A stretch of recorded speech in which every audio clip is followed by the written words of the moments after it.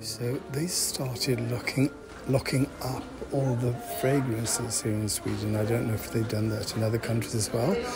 The stupid thing is you can't just go around sort of sampling stuff. I know they did this, I think, because people were stealing the bottles, but I guess people are buying less. Because I certainly don't try stuff. So I want to try out Agua de Parma leather, but I can't. Now we both tried Agua de Parma leather and we both enthralled, right? Very nice. It's very nice. Oh, I think I'll buy it later on. Not now. Yeah.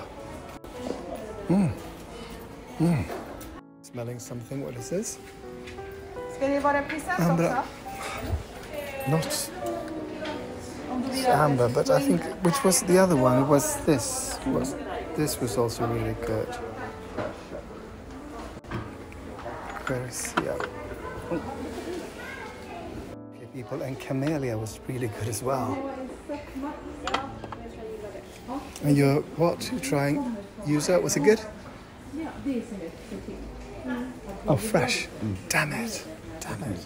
Like fresh like Ulf and I, we have come to the conclusion that The Parma is a nice perfume. yes, we need to buy more perfume, but we also need to wear more perfume, so we sort of use it up. Oh, this is good.